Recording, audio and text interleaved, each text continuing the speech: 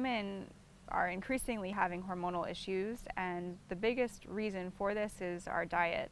In the foods that we're consuming, particularly animal products, there's more and more hormones being found. And this is not only from added hormones, but it's actually from the animals themselves. So when you're trying to balance hormones, it's always essential to pay attention to the type of animal products that you're eating. So if you're going to consume meat, you want to make sure that it's wild caught or free range or organic, pasture raised, things like that, because that can help it to have a better hormone profile. Beyond that, it's really, really important that if you're having hormonal issues, you have sufficient fiber. Fiber is so important at helping the body to remove excess hormones. And if we're not able to effectively eliminate them, they accumulate in our body and can actually be reabsorbed.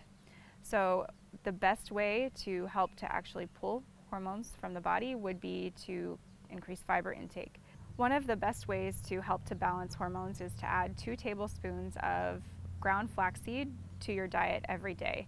This actually helps to remove physically estrogen, because when it reaches into your digestive tract, it will actually help to bind the excess hormones as well as excess cholesterol and physically remove it.